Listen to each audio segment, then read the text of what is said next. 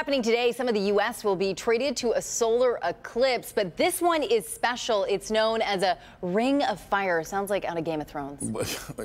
Really? Okay. Right? This will not be a total eclipse, Oh, but okay. instead the moon will almost completely be covered.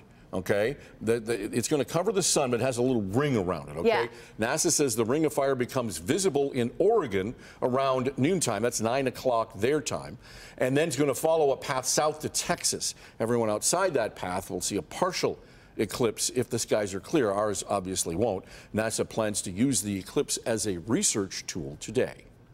During eclipses, we have a unique opportunity to study the connectivity between the sun and the earth, how the sun really influences the earth.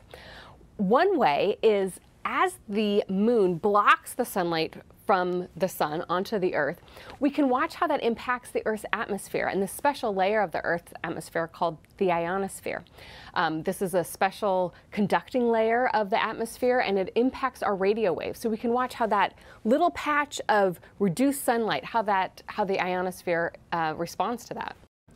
Now, if you want to see the eclipse, and this is important, be sure to use special eclipse glasses or a pinhole camera. You know, you put the foil in the box and then you watch the shadow. Yes. So you can also use solar filters if you're looking through a telescope.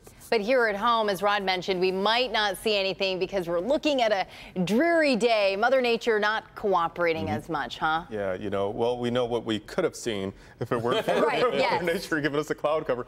You know, so that will be beginning around noon, you know, for those who maybe, just maybe, get a glimpse of some sunshine out there. But for us, we're mostly looking at cloud cover. And then it wraps up, of course, this afternoon with the peak actually happening around 1 o'clock. Now,